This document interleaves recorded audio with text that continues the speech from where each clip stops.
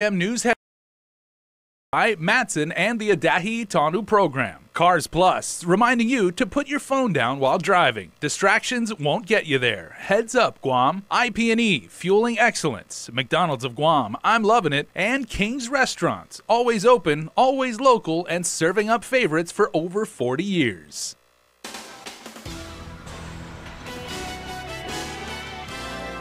Now, on primetime, the governor and the congressional delegate met at Adelup late this afternoon. Also tonight, a 6-day drug enforcement training session wrapped up for local and federal authorities. And Guam joins millions across the globe practicing how to drop, cover, and hold in the event of an earthquake. Half a day and good evening, I'm Adriana Cotero. Last week, unleashing frustrations on Facebook to FaceTime. And today at Adelup, a meeting between Congressman Michael San Nicolas and Governor Lou Leon Guerrero just wrapped up. The meeting comes after tensions between the two centering mostly on Adelup's efforts to lobby for support of San Nicolas's H.R. 1365 in Washington, D.C., and the governor's local war claims effort bill 181, which San Nicolas said is jeopardizing passage of his measure. Just last week, the congressman blasted Lieutenant Governor Josh Tenorio and Adelup Chief of Staff Tony Babauta for, quote, pretending to do his job while they were in D.C. lobbying for 1365. Right from the start, the congressman was upset about the governor's efforts to continue for her push of her bill. Comments or feedback in my wanting to continue our relationship in working for the war reparations and making sure that, you know, your bill is passed and our bill here is also passed. Well, I mean, so you're still wanting to move forward Bill 181? Absolutely.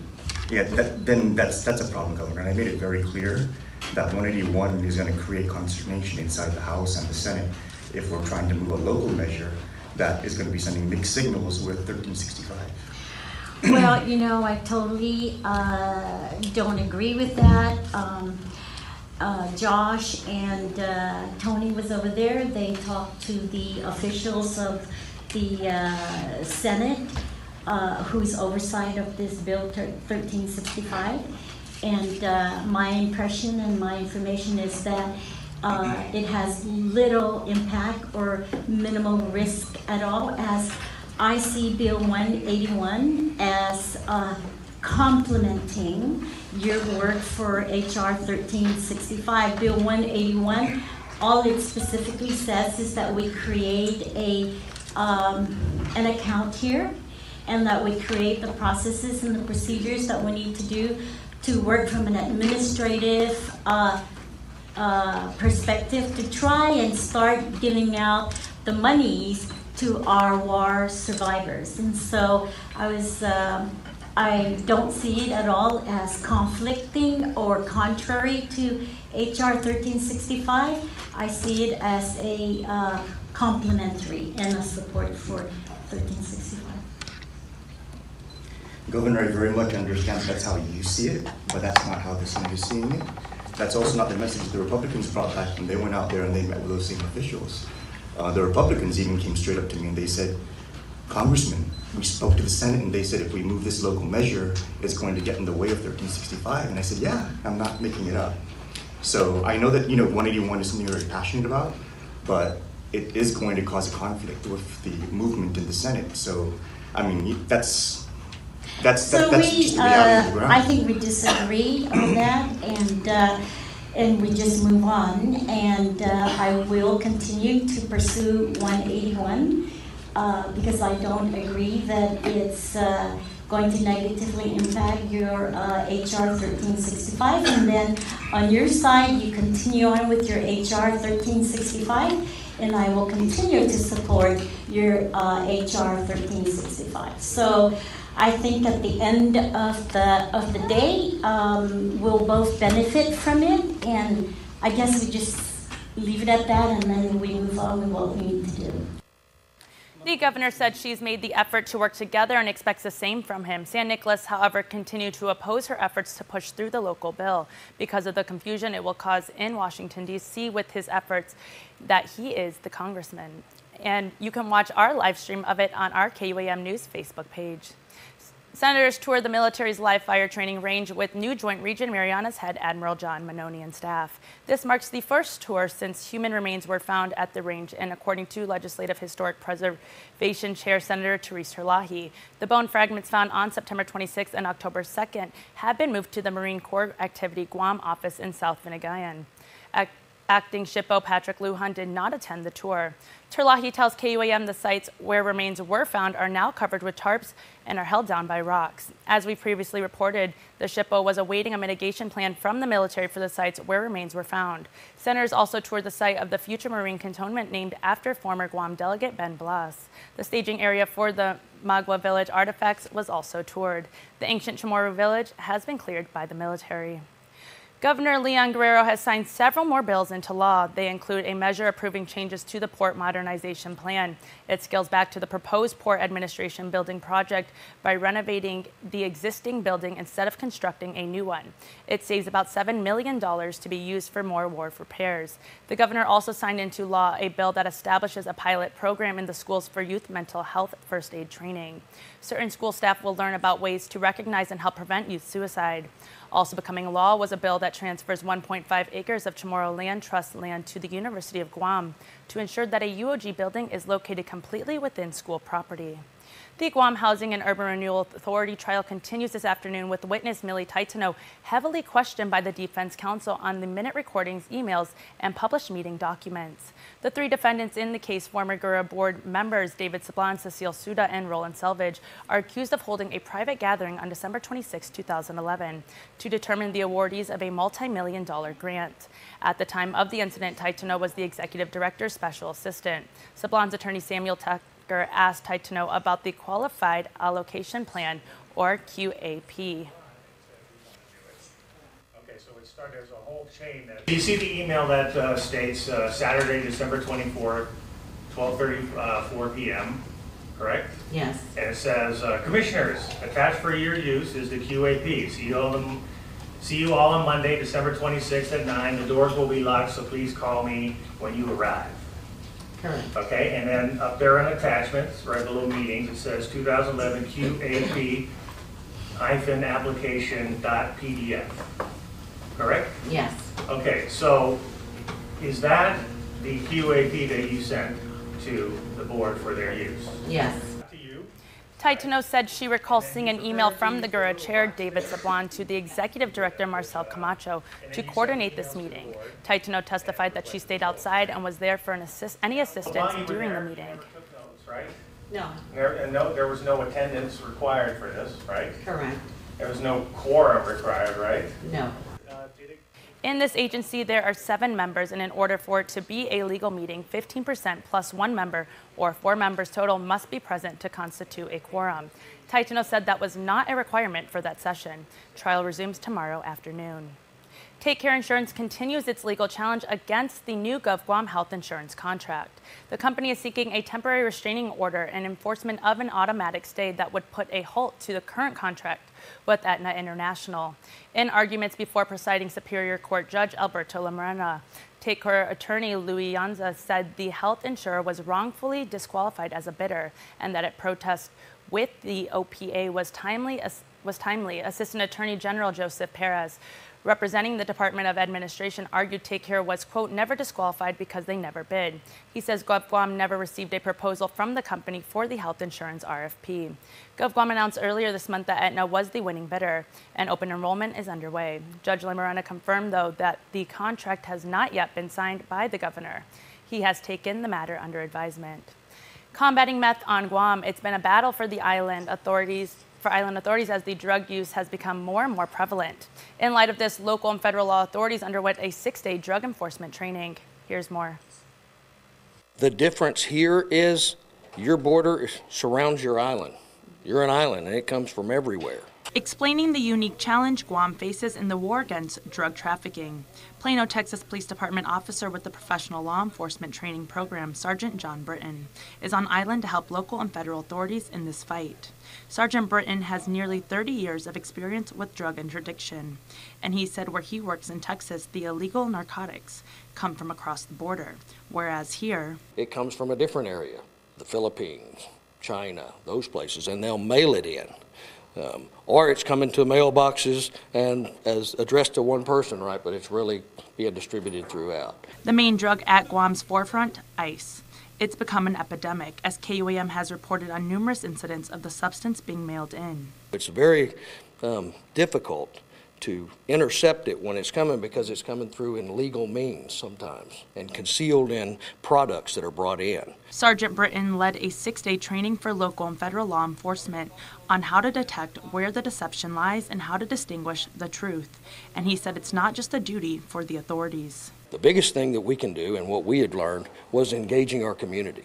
The press is that it's awesome. Y'all do the same job that we want to do all the time. You inform the public, and an informed public is a public who can help us, right? And gain that partnership that we need with the different villages and communities to be able to give us the information we need as law enforcement to go out and confront. In addition, that confrontation starts from education. Where you're educating your youth at an early age on the dangers, making poor choices, right?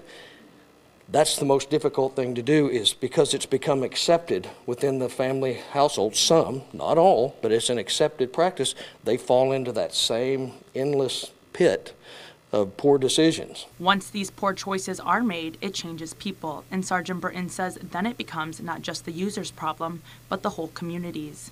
This training was made possible through funding from the Guam Police Department. This is an important training because our patrol officers, our first responders who make the initial contact, it really builds the case to really address the epidemic in which we're facing. And of course, we all know that crystal methamphetamine is the prevalent choice of the island. Reporting for Guam. 2 dogs were found severely beaten with a hammer last night in Jigo, possibly connected to a family violence incident. The animals were barely alive this morning, their bodies hidden among piles of trash, according to Guam Animals in Need President Cyrus Lur. GAIN employees responded to reports of crying, injured dogs at a home that police were also called to. Lur says one of the dogs died shortly after it was found, while the other was rushed to a nearby veterinary clinic. The animal had to be euthanized, though, because of an extreme brain damage. He says both appeared to have been well-fed, domesticated pets of medium size. Lur says an individual was apprehended at the scene and was treated for injuries. Police are investigating. Stick around for more news here on Primetime. You're watching KUAM. Get up-to-the-minute news, plus access to alerts, streaming radio, promotions, and more on your mobile device by downloading the KUAM News mobile app, available at the App Store now.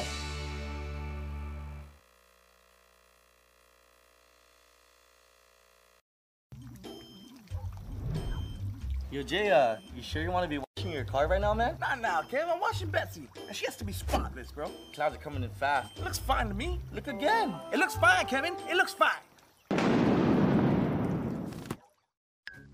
You know what makes more sense than Guam's weather? Using your Bank of Guam credit card at any Shell station to save 6% on gas purchases. Call, click, or visit for more details. Make more sense. Bank of Guam, the People's Bank. Member FDIC. At the mall, as you enjoy your shopping, dining, or entertainment, you could also win 3 great cars from Atkins Kroll and thousands of prizes in Micronesia Mall's Cars, Prizes, and Getaways game. Present your mall receipts and have a chance to win the renowned performance Chevrolet Camaro, the unapologetic rugged Toyota 4Runner, or the head-turning Lexus ES350 Luxury. Getaways to Manila, courtesy of Philippine Airlines, plus prizes from Foot Locker and Burger King. The more you shop, the more chance to win in Micronesia Mall's Cars, Prizes, and Getaways game.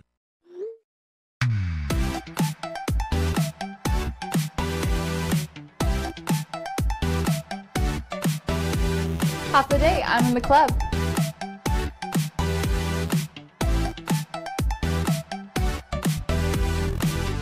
Half a day, welcome to Two Lovers Point. Half a day, I'm in the club.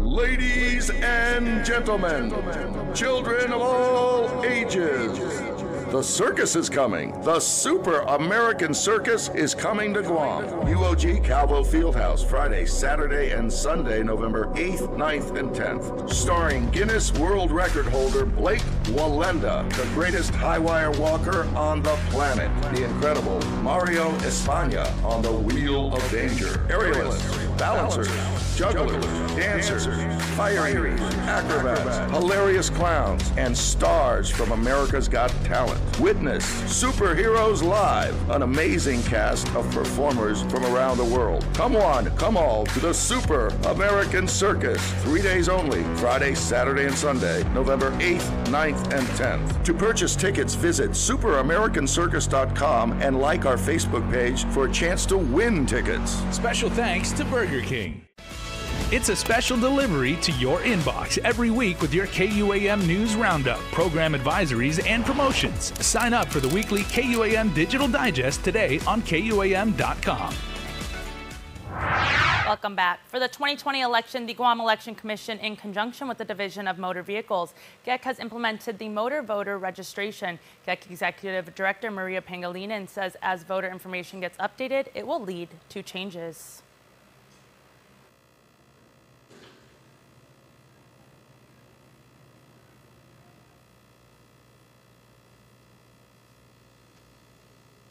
Over 400 letters were sent out transferring people from one voting district to another because of their new home address. Since next year is a mayoral election year, GEC looks to the motor voter program to reconcile voter rolls, since out-of-district voting can affect mayoral races. Pangilinan tells KUAM News voters who receive notification are already good to go for the 2020 elections. Based on the motor voter section of the application form. So if these people show up where they used to vote, what's going to happen? They would be asked to go to their correct voting district. Pangilinan says the over 400 letters sent out were for August motor voter registrations. She expects more letters to be sent out as the GEC works to reconcile motor voter filings on a monthly basis. Many believe the land and culture are inextricably linked in Guam, and 4 new appointees to 4 different boards that deal with land and or culture appeared for their confirmation hearings today.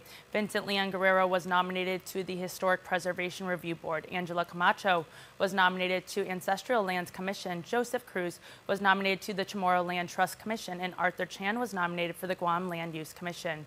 He was asked by Committee Chair Therese Terlahi how he would balance competing needs when it came to rezoning. I think that this commission has actually extreme pressures from development because they have to go through the Guam Land Use Commission. And so I just want to know how you would handle a situation like that. With the responsibility that the governor has given me in terms of my integrity and honesty, I think that would be the first concern that I would have. And given that, I think friendship is just secondary. Chan is a longtime manager of Hawaiian Rock Corporation. And the 8th Annual Western Pacific Islands Association of Fire Chiefs Training Forum kicked off today. Joan Augen-Chorferes had the opportunity to talk with its 2 keynote speakers. Fire Chiefs Gary Ludwig and Jeff Tucker are on island as part of the 2019 Western Pacific Islands Association of Fire Chiefs Training Forum. Chief Ludwig is president of the International Association of Fire Chiefs and has over 4 decades of experience in fire, EMS, and rescue. He currently is a fire chief in Champaign, Illinois. The fire service is what we call all hazards, so we handle everything. So when we talk, we're going to be talking about, you name it, from fire suppression to EMS to hazmat to emergency management to the cancers that are impacting our firefighters, cardiovascular disease. There's a whole range of issues that we're here to discuss over these 2 days. And so we hope to share information, learn about best practices, and see what we can do about helping each other out. The 2-day forum is being held at the Lotte Hotel in Tumon. It's being attended by fire and emergency personnel from local, federal, and military agencies. Prior to the forum, the visiting chiefs were able to take a tour of some of the fire stations on Wednesday. Chief Tucker is fire chief for Kenai Fire Department in Alaska and has been for the last 6 years. What's the best thing about doing my job and being president of the Western Fire Chiefs is visiting other state associations and learning. I learn more from them than I think they'll learn from me, just being able to go out and visit the stations, meet with the people, and talk fire, talk shop with folks. And so, seeing how they use their resources and the challenges they face and how they, have the opportunities to to do the job they do. It's exciting to come out and visit the different areas across the United States. According to Guam Fire Department Deputy Fire Chief Joey Nicholas, who is the current president of the Western Pacific Division, this year focuses on the issue of cancer prevention and PTSD in firefighters. Recognizing the signs and learning about what we need to do about it and how we can address it to the best of our resources.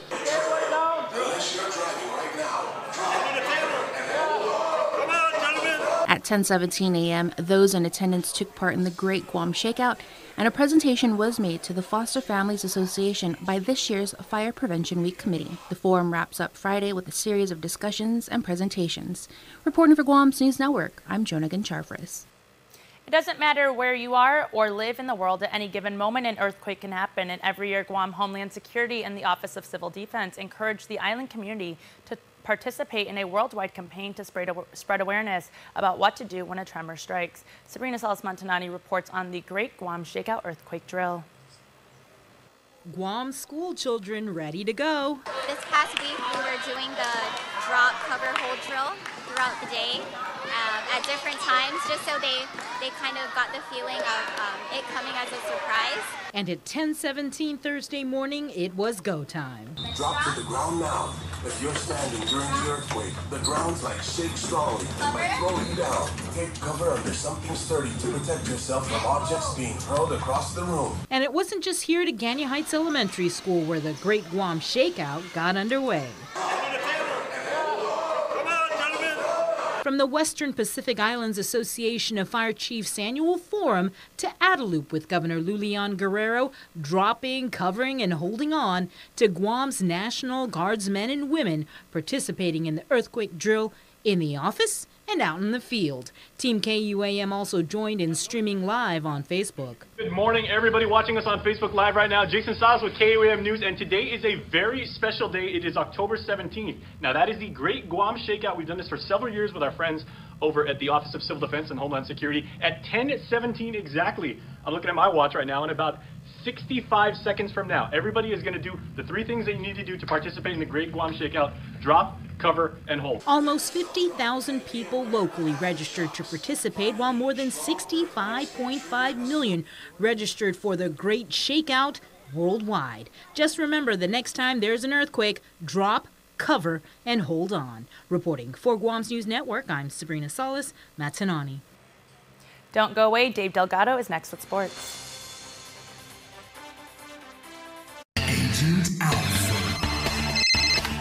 What's that? An Alpha Insurance customer needs a claim settled immediately? I'm on it. Agent Alpha. In the event of an accident, theft, or breakdown, each of our Alpha Insure agents are trained to go above and beyond. This is my stop. There she is. Target acquired. Agent Alpha. Yes!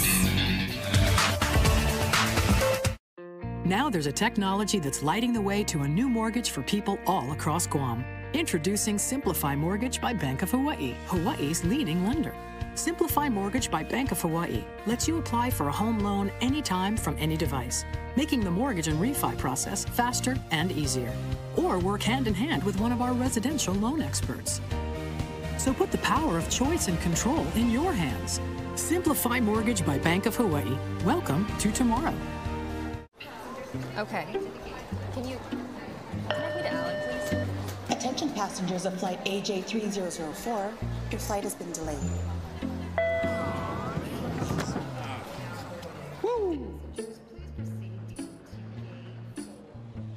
It's the flavor that makes you go, woo.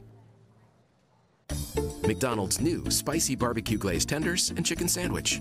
Made with tender, juicy, all-white meat chicken. Available in 4, 6, or 10-piece chicken tenders. Try the spicy barbecue crispy chicken sandwich too. Half a day, hungry drivers. Are you spending more time on the road? Shell has teamed up with Wendy's so you can buy fuel and eat free. Just fuel up 7 gallons at any Shell station and get a coupon for a Wendy's cheeseburger or chicken nuggets. Or use 2 coupons to redeem a Wendy's cheeseburger meal with fries and a drink. Fuel up at Shell today because this deal won't last long. Quality service, fuel, and food from Shell and Wendy's. KUAM Sports is presented by Triple J.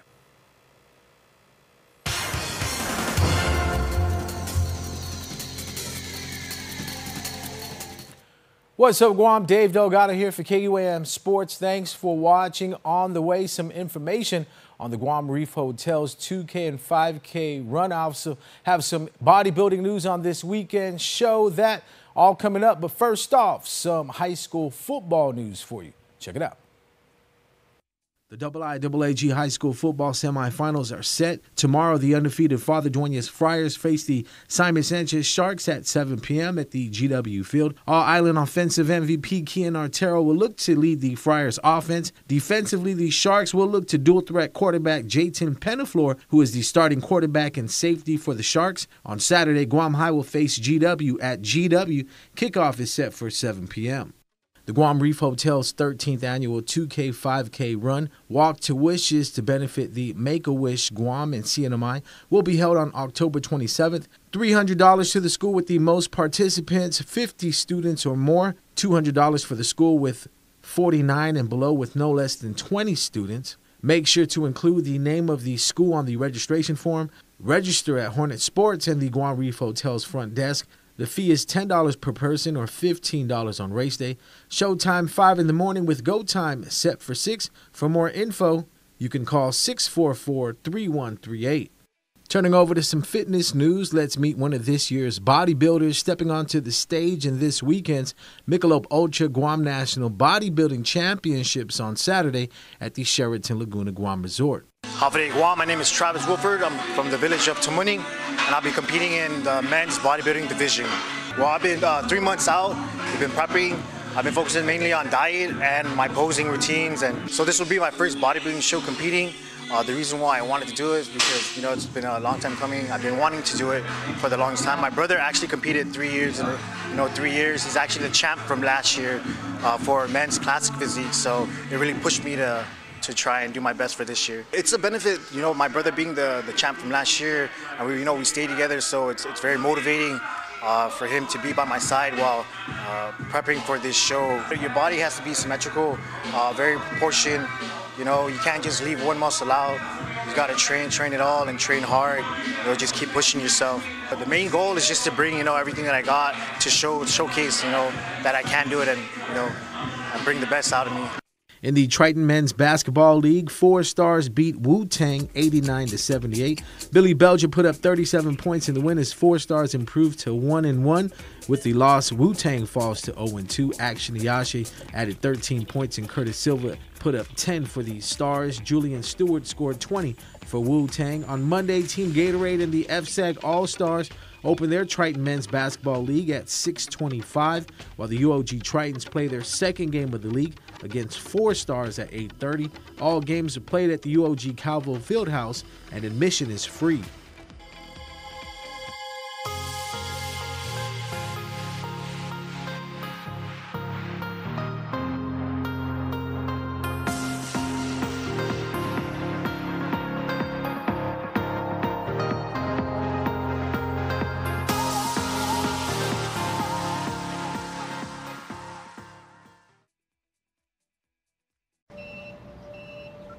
Mark is the best husband and father you could ask for. Right, mi amor? My brother, he's just a big kid. Great guy. Best man at my wedding. Just gotta keep him off the dance floor. Uncle Mark's the best. He taught me how to seal a base. He stopped by yesterday just to chat. Honestly, this place would fall apart without him.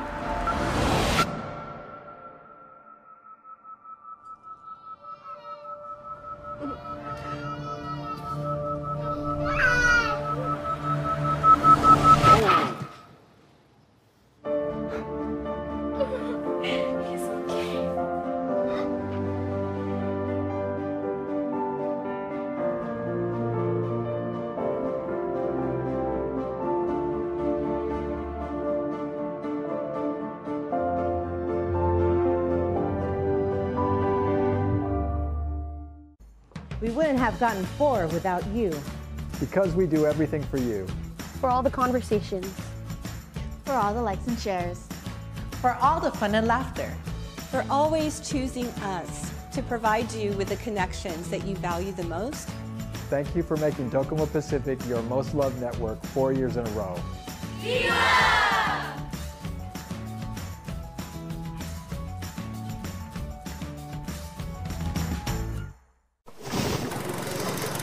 MTO, professional janitorial services with a warm hospitality touch. MTO gives that gift year-round. Pressure wash roofs, pressure wash driveways, lawn service, home cleaning, carpet restoration, office cleaning, commercial window cleaning, floor care. When cleaning is in order, MTO has you covered. Call 647-6861 to inquire on how you can receive the maintenance you deserve. MTO, celebrating 30 years with you, Guam. And before we close out the news tonight, our latest round of birthday shoutouts from the Cold Stone Creamery Birthday Club. Hey guys, you know what's even cooler than when we have a jam-packed Cold Stone Creamery Birthday Club? When you are the only one, you've got the entire spotlight to yourself. So, based on that, we say happy birthday to Steffi Cordero, who celebrates the 30th birthday. Happy Dirty 30, Steffi. Love Lil, Kilo, and the entire family, and all your friends here at KUAM and at Cold Stone Creamery. Remember, you can be part of the Cold Stone Creamery Birthday Club by registering online on KUAM.com. Please make sure to include with your photo your name and birthday. That's going to do it for us here on the news desk, but stay tuned. Bree is next with In the Mix.